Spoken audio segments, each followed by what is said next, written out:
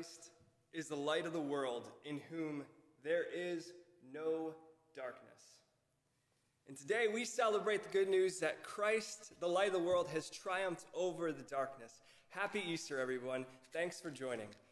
I wanted to warmly welcome you for wherever you're tuning in this morning. You might be here in this great state of New York. You might be in Michigan.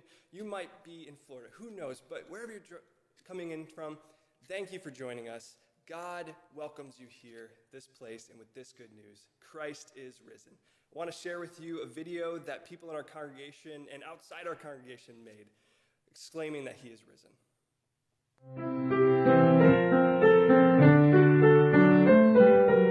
He is risen indeed. He has risen. Christ is risen indeed. He is risen. He is risen indeed. He has risen. He has risen indeed. He is risen. He is risen. Jesus has risen. He has risen indeed. He is risen indeed. He is risen indeed. He has risen indeed. He has risen indeed. Amen. The Lord is risen. He is risen. He is risen indeed. He is risen indeed. He is risen. He is risen indeed.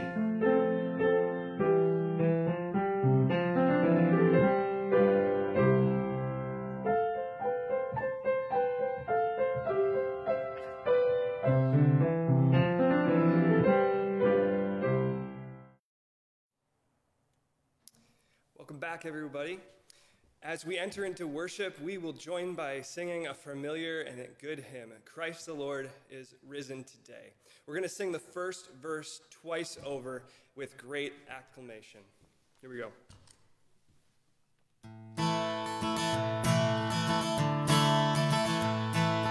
Christ the Lord is risen today. Alleluia. All creation join to say, Alleluia. Raise your joys and triumphs high.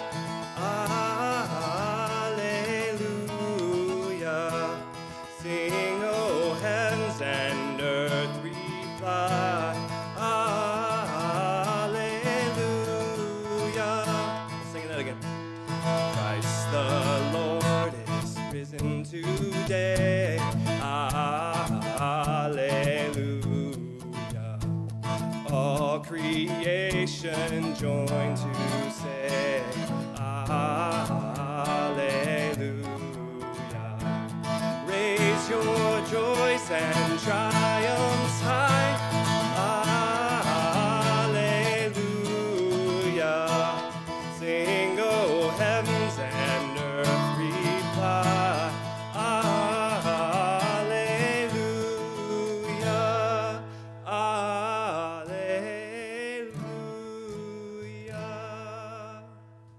Amen. Actually, I'll keep that on. As we enter into worship, typically what we do is we make a confession, a prayer confession, which we place ourselves in front of God for, and speaking the things that are on our heart and our mind and laying bare our experience, and maybe the ways even we've fallen short. But today, on Easter Sunday, we take time to confess a wonderful reality, that Christ, God, is our Redeemer, who heals every ill and who draws our lives up from the pit. And so today, we take time to read together a psalm that was written based on the experience of someone who had been down in the pits of death and whose life was redeemed by God. So I want you to follow along with me. I will read in the regular print, and you respond when there is bold print, okay? I'll be reading both of them just so that we can follow through together, but please join in on the bold. Maybe if you're at home and you're with your family, you can choose one person to read along with me with the regular version, and then everybody else joins in the bold, however you want to do it this morning. Hear this adaptation from Psalm 116. I love the Lord, for he heard my voice. He heard my cry for mercy. Because he turned his ear to me, I will call on him as long as I live. The cords of death entangled me. The anguish of the grave came over me. I was overcome by distress and sorrow. Then I called on the name of the Lord. Lord, save me. The Lord is gracious and righteous. Our God is full of compassion. The Lord protects the helpless. When I was brought low, he saved me. And so I say, return to your rest and fear not, O my soul, for the Lord has been good to you. For you, Lord, have delivered me from death, my eyes from tears, my feet from stumbling, that I may walk before the Lord in the land of the living. I trusted in the Lord when I said, I am greatly afflicted. What shall I give back to the Lord for all his goodness to me? I will offer a toast to this Lord of life. I will say to God, here I am, God, your servant. You have freed me from my chains and fixed my feet in a new way of abundant life. Praise the Lord. This morning we have an opportunity to praise the Lord for the way in which God has provided abundantly for us. And so I want you to join me in singing back to God praise with the song, Jesus Paid It All.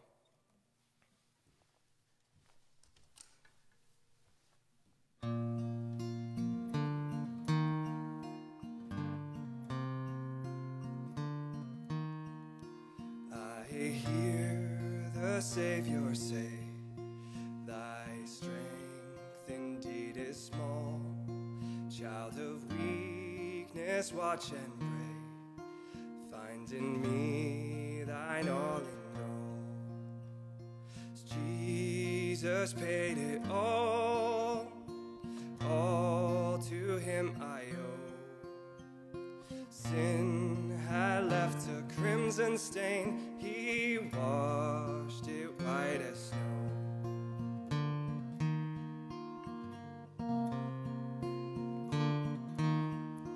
Lord, now indeed I find thy power and thine alone can change the leper's spots and melt the heart of stone. Jesus paid it all to him I owe. Sin had left a crimson stain, he washed it white as snow.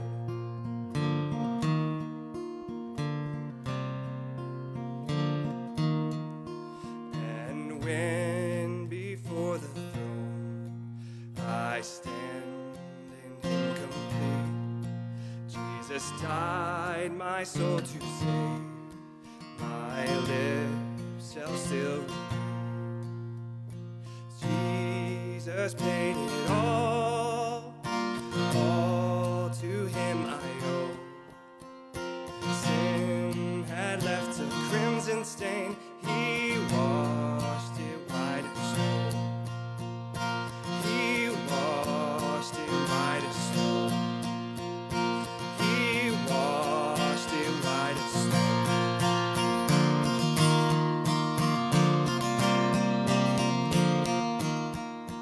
Oh, praise the one who paid my debt and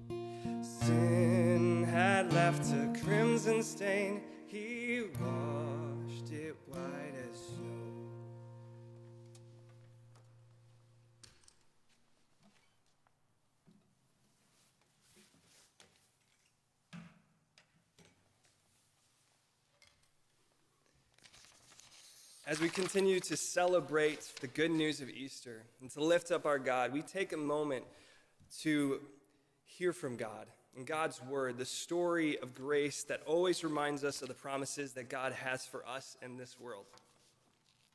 As we do so, allow me to invite us into a posture of prayer.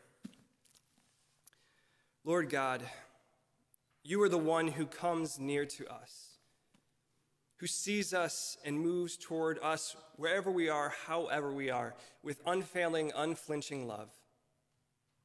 And so I pray, however we are showing up this morning, full of Easter joy or maybe still wallowing in darkness, that you meet us there. And through your words, you provide the truth and the grace and the hope that we need today. So come, Holy Spirit, for we are listening. Amen. We have come to the very end of the Gospel of Mark, a story that we've been hearing and learning from Christmas up until now. And I invite you to hear this passage in the knowledge that Christ has gone through all of the suffering and the shame and the cross to see us to this point. So hear this now. When the Sabbath was over, Mary Magdalene and Mary the mother of James and Salome brought spices so that they might go and anoint him. And very early on the first day of the week, when the sun had risen, they went to the tomb. They had been saying to one another, "Who will roll away the stone for us from the entrance to the tomb?" When they looked up, they saw that the stone, which was very large, had already been rolled back. As they entered the tomb, they saw a young man dressed in a white robe, sitting on the right side, and they were alarmed. But he said to them, "Do not be alarmed. You are looking for Jesus of Nazareth, who was crucified. He has been raised. He is not here. Look, there is the place they laid him. But go, tell his disciples and Peter that he is going ahead of you to Galilee. There you will see him, just as he told you." So they went out and fled from the tomb, for terror and amazement had seized them. And they said nothing to anyone, for they were afraid. This is the word of the Lord. Thanks be to God. Very early on the first day of the week, they went to the tomb. The word and image of the tomb has captivated me lately. A couple of weeks ago, everything was shutting down. I couldn't go to my office every day. I couldn't grab coffee with friends or pastors. I couldn't go to the gym. I couldn't go and make my daily trip to the grocery store, which I didn't need to do in the first place. But anyway, I was sent into this regular rhythm that normal people do, but this time it had this heightened precaution and fear. All of a sudden, life began grinding to a halt. So I would just be at home with my dog Amos, who's a great comfort, but he doesn't talk much. Every day, I'd get up and sit down in front of a computer screen. I'd send off emails. I would continue to foster this wonderful relationship with the Google support team. I invested a lot of time in trying to think about how to care for people in our community. And sometimes I would remember to eat, but oftentimes I wouldn't. And before I realized that the sun had snuck across my picture window, and it was now night. Perhaps my life situation is vaguely familiar to you. It might not be. Either way, I think we're all just trying to make sense of life right now. Since the first week of quarantine, that experience that I was just relating to you, life has improved and gotten better. But I reflect back on that week, and my mind's eye creates this scene in my head where I'm sitting alone in the dark, isolated, and I can scarcely make out that I'm there. That's kind of the image that's there. And it looks like a cave.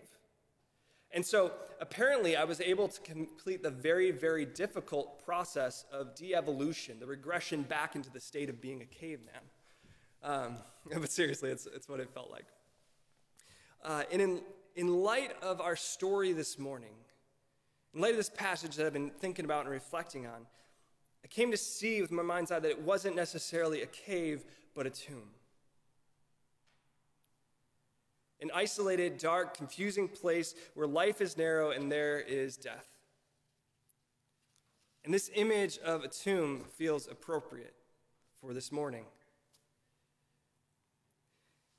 In my vocation, I've had the honor of walking alongside people when they've lost a loved one. The experiences around death vary greatly. But in every case, death brings disorientation and questions and doubts and sadness and loss and silence. This experience is evident from our passage this morning. 3 women, Mary Magdalene, Mary the mother of Joseph, and also Salome, went to the tomb. They were going to make this one last loving act for their teacher and their friend by preparing his body for death. And I imagine they not only brought those spices and those fragrant oils, but they brought with them their questions and their doubts and their sadness and their loss and their silence. Everything was humming along so well just days and weeks prior. But disaster struck and justice turned the other way. And Jesus, an innocent man, a caring man, a good man, died. And yet it wasn't just he who died, but there was so much more that died with him. Their hopes for a future where their people would finally be free of the tyrants of their king, the tyrannical reign of their king, and also the horrible, brutal regime of the Romans. What died with him were the hopes that maybe things would change in a new era where kindness and truth and peace won. And all the wickedness and injustices and violence would just be some bad dream.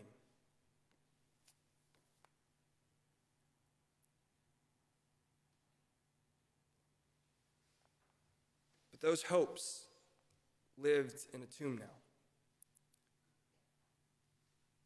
Right now, in these times, wherein I see a tomb. For me, personally, it's not a literal death, but a death and loss and disorientation of things, of conveniences, of familiar practices, of connection, of community, of work how I once knew it, the ability to be carefree. And I think about you.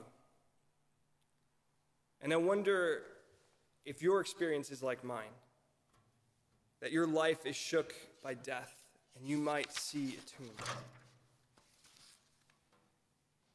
As a pastor, I see these signs of death, this disorientation where days become run into one. There's the fear that this could stretch out into months, the worry or resentment that we hold towards others who might not be keeping up good practices. And for me, one of the deepest sorrows is the disparity that's happening between what I see and experience in my life and only what I can imagine in others. Maybe for some, like me, things have changed, but not that much. And you're still comfortable just wrestling with boredom. And that's okay. That's okay. However, I lament that for others, this is life and death. This is losing a job and the heartache that comes with laying off employees, the worry of endangering friends when you ask them to get groceries, the experience of severe isolation because you live alone or are far from a relational network that helps support you. This is about living in fear because you once had chemo or phone calls with loved ones with ventilators, or planning a funeral without the consolation of gathering to say goodbye. And the list grows and expands to thoughts about other people around the world. Maybe like me, begin to wonder with the woman, how are we ever going to roll away the stone? We, like the women, are rocked by this death.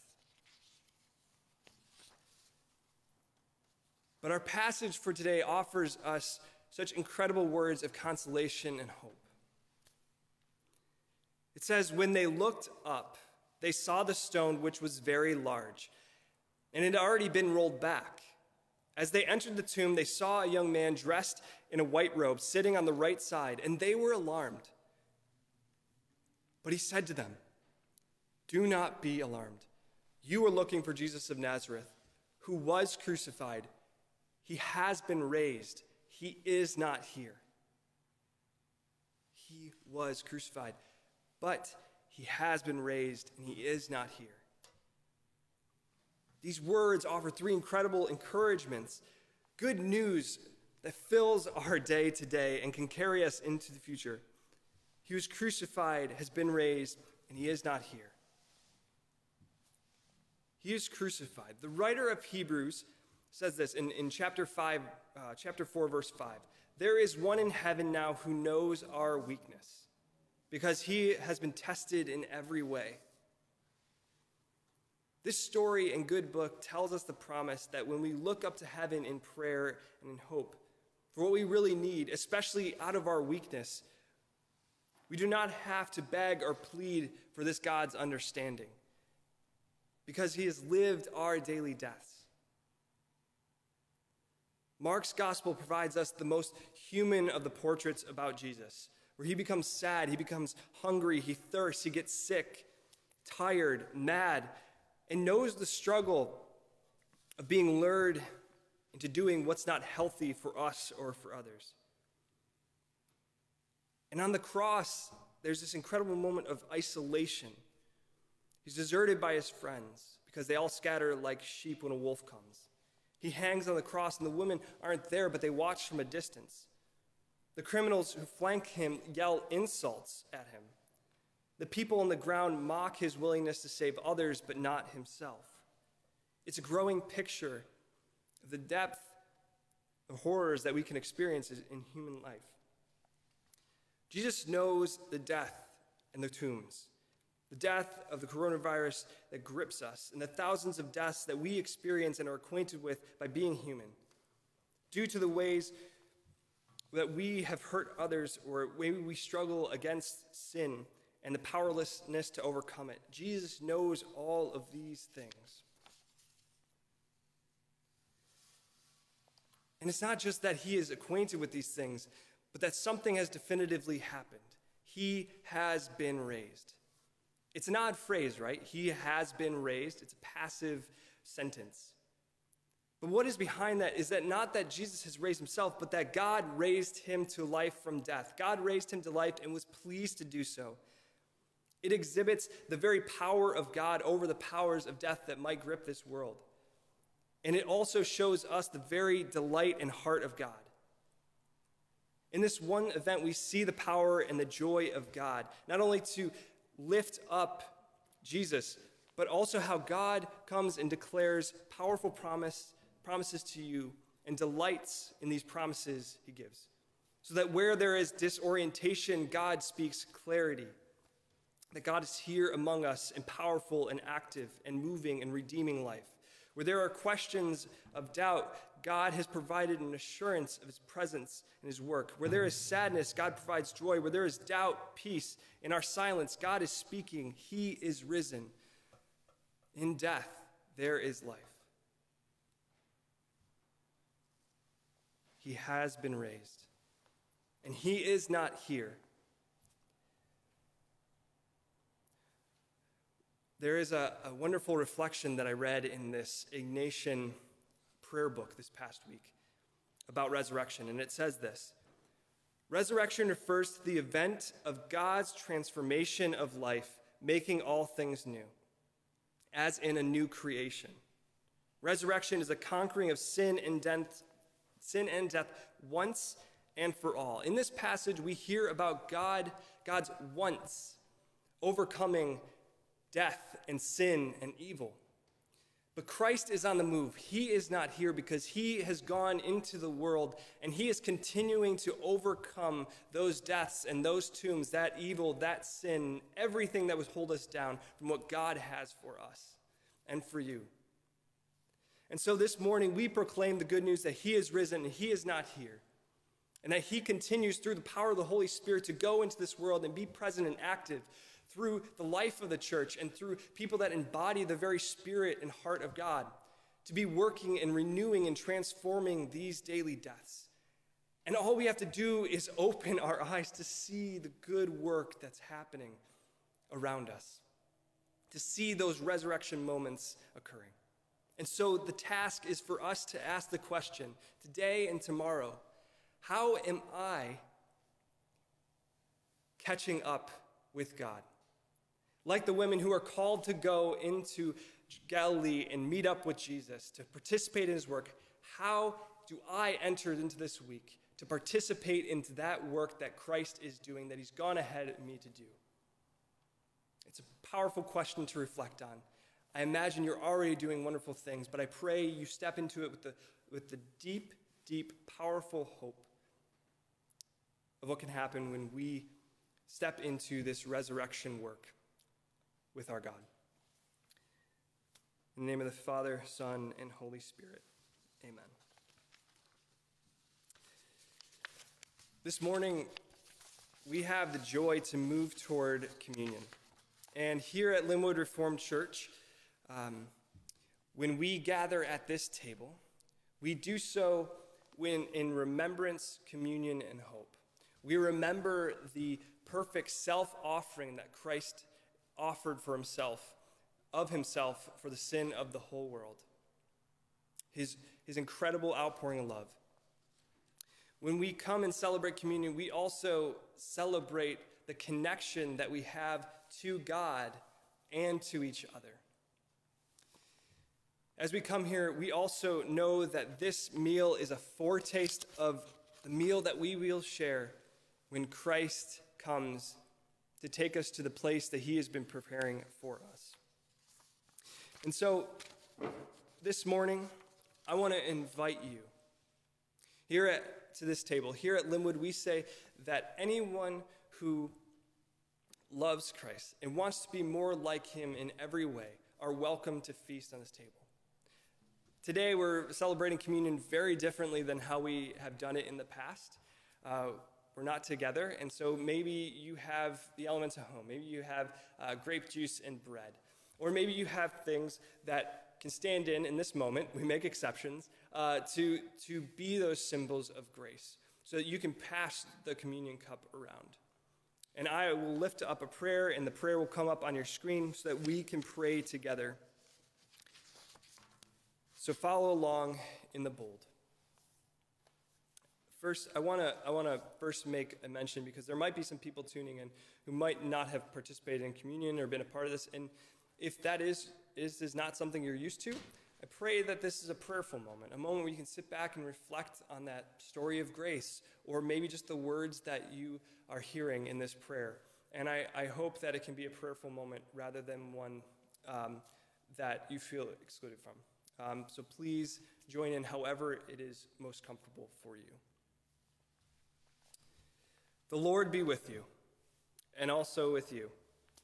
Lift up your hearts. We lift them up to the Lord. Let us give thanks to the Lord our God. It is right to give our thanks and praise. Holy and right it is, and our joyful duty to give thanks to you at all times and in all places, O Lord our God, almighty and everlasting Creator. You made the heavens with all its hosts, and the earth with all its plenty. You have given us life and being, and preserve us by your providence. But you have shown us the fullness of your love by sending into the world your Son, Jesus Christ, the eternal Word made flesh for us and for our salvation. For the precious gift of this mighty Savior who has brought us back to you, we praise and bless you, O God. And with your whole church on earth and with all the company of heaven, we worship and adore your glorious name. And we sing together this familiar hymn. Holy, holy, holy, Lord God Almighty, early in the morning our song shall rise to thee. Holy, holy, holy, merciful and mighty, God in three persons, blessed Trinity. Most righteous God, we remember in this supper the perfect sacrifice offered once on the cross by our Lord Jesus Christ for the sin of the whole world. In the joy of his resurrection and in expectation of his coming again, we offer ourselves to you as holy and living sacrifices. And together we proclaim the mystery of the faith. Christ has died, Christ is risen, Christ will come again. So send your Holy Spirit upon us, we pray, that the bread which we break and the cup which we bless may be to us the very body and blood of Christ, and our communion and joining in it. And grant that being joined together in him, we may attain to the unity of the faith and grow up into all things, into Christ our Lord. And as this grain has been gathered from many fields into one loaf, and these grapes from many hills into one cup, grant, O Lord, that your whole church may soon be gathered from the ends of the earth into your kingdom. Even so, come, Lord Jesus, and come soon.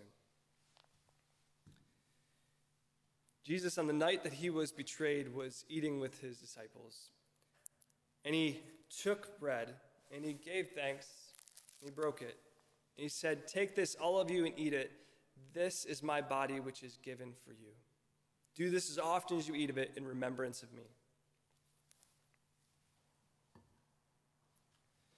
In the same manner, after they had eaten, he took the cup, and he poured it out and said, "This is the new covenant. This is the new promise that I am making with you for the forgiveness of sins for you and for many to come. Do this as often as you drink of it in remembrance of me."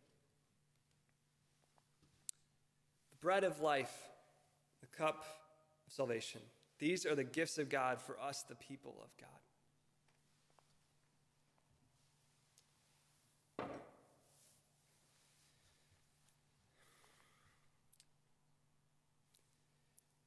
Let's take time to maybe serve each other the bread. And take your bread. Keep off a piece. This is the body of Christ given for you. Take and eat.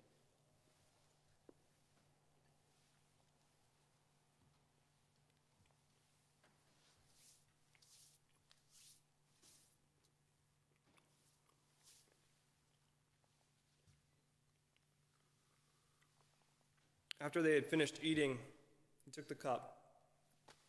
And so we take it now, and we drink the cup of salvation for you.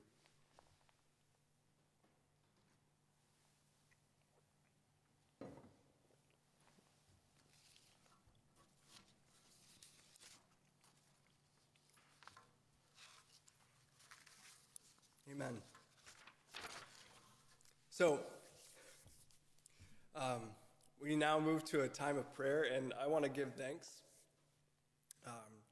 A lot of gratitude. We had a little bit of a resurrection experience of our own. Here, I want to give thanks for Ashley and Clinton, Jess Smith, for Amy, for all the people, and Debbie Perretta who made this thing come together. We had to totally redo our feed and everything this morning, and the amount of work that they did in a 20-minute span of time truly was a sign of the resurrection of Jesus Christ. I also want to lift up the good work of our mission team. They called around to our different mission partners and heard about the needs. And so one cool opportunity for you to participate in giving back is for you to kind of look through your pantry or some food that you might have and drop them off at our donation boxes, which are here at the church. There's one for Sikkim, Schenectady Inner City Ministry, and also one for the Guilderland Food Pantry. They're at the side entrance here, and you can just drop them off. We'll be taking them over to those places because right now they're hitting hard times. The other thing is that organizations we work with also need masks. So if you're making masks in any way, you can take those masks and you can put them in the donation bins. Just make sure they're in a bag, and we will be sure to give them to organizations. If you aren't here and you can't donate to Linwood, find a way to connect with your local food pantry or different organizations that are caring for people really well. I'll offer that up. Lastly, maybe you could take time after this to talk with the people who are with you, or maybe call a friend or a family member or somebody you love and talk about prayer requests and pray with them, because we will now move into a time of prayer. Let's pray. Lord our God, we give you thanks for the gifts of grace you've given us, your word and the gifts of wine and bread, so that we can know your grace and we can taste it. I pray that today we might come to know deeply of the hope that you provide. We pray for all those whose lives have changed dramatically and who are facing death because of the current crisis we are in. Pray that your Spirit is guiding us through this and beyond it. Thank you for different healthcare professionals and different government officials and different people who are helping to creatively care for our communities and this world. God, we also pray for those places and those people whose lives are affected irrespective of the coronavirus. So people who are longing for daily necessities like clean water or food or peace in their communities, or justice come. God, may your church be an agency of change, participating in your resurrection goodness so that we can embody the kind of resurrection hope for this world. But I also pray your Holy Spirit falls freshly upon anyone in all organizations that are doing work that fits your heart and your will for this world. May your Spirit be moving, and may we have eyes open enough to see. Lift up all the people tuning in right now, and may your Spirit not only provide for them for what they have need of, but also give them a special blessing and anointing to be your people in this coming week. All this pray in Jesus' name, who taught us to pray, saying, Our Father, who art in heaven, hallowed be thy name. Thy kingdom come, thy will be done, on earth as it is in heaven. Give us this day our daily bread, and forgive us our debts, as we forgive our debtors. And lead us not into temptation, but deliver us from evil. For thine is the kingdom, and the power, and the glory forever. Amen. In our service, we take time to give back to God a little bit of what God has given to us. And so right now, as a pastor, I recognize that this might be a very financially tough time. If you do have need, I ask you to reach out to us at Linwood. It is myself. You can email me at Pastor Garrett, that's Garrett with 2 R's and 1 T, at linwoodreformed.org. You can give us a call, 518-356-4327. We'd like to figure out how to come alongside you, to support you, pray with you. In addition, if you are somebody who's able to provide financially right now and you want to support our ministry, I invite you to either send in a check by mail, or you can go onto our website, linwoodreformed.org/giving, and you can fill out a one-time gift or a reoccurring gift. If you have any questions, again, email me or give us a call at the office. We'd be happy to help you out, and we really appreciate your support of our ministry. Thank you. I believe we are going to be... Sometimes I forget the service, so there's always a very human moment where I forget where I'm at. And so I believe we're moving into our last song. So would you please join me in the song, Christ is Risen? As I prepare, I also wanted to make a mention that Gene, our music director, and a bunch of people have been working on how to do a virtual choir. So they've been sending in recordings, and that's coming through. It just wasn't ready enough for today, but I'm really excited about what that can hold for the future.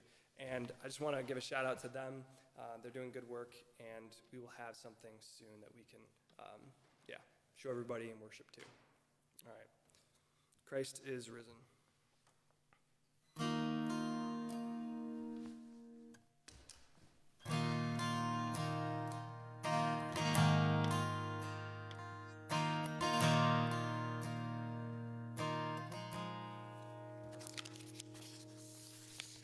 is the other human part where I forget what I'm singing and playing and forget the words.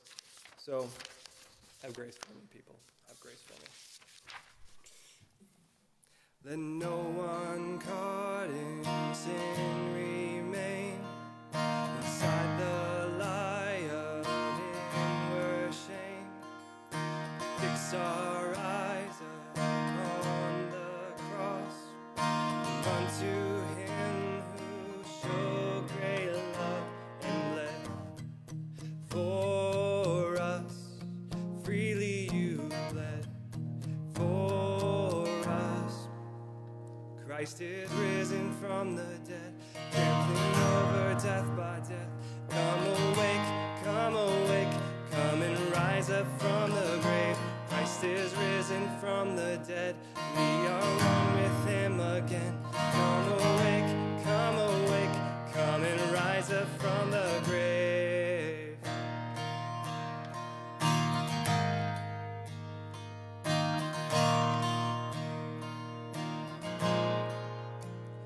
Beneath the weight of all our sin, you bow to none but heaven's will.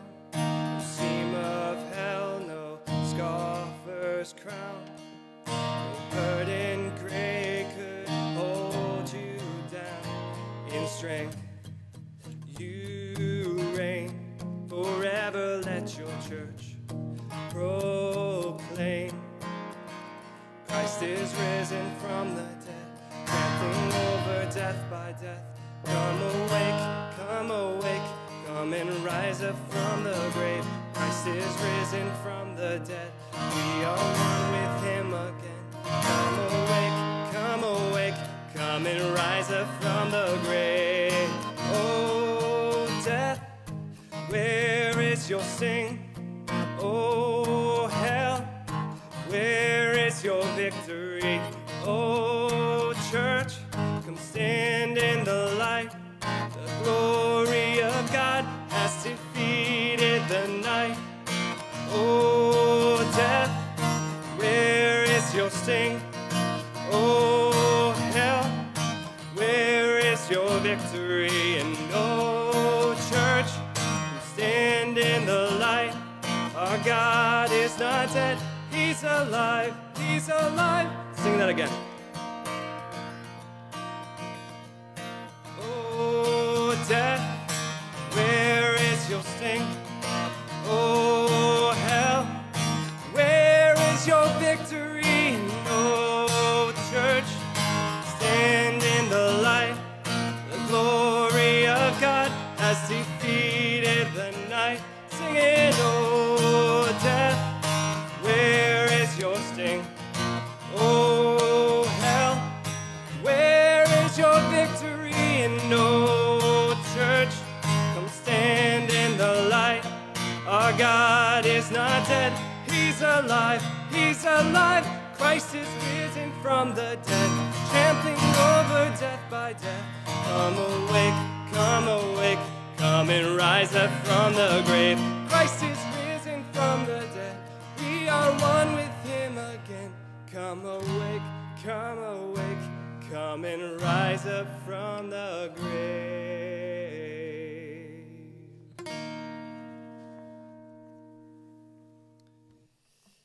As you go into this week, may you go in the knowledge that Christ has been crucified, that he has been raised, and that he goes out before you. And so may you know that the Spirit of God is with you every step of the way, is with us, and is carrying and loving this world into new life and into completion. Go in peace. And everybody said, amen. Peace of Christ be with you.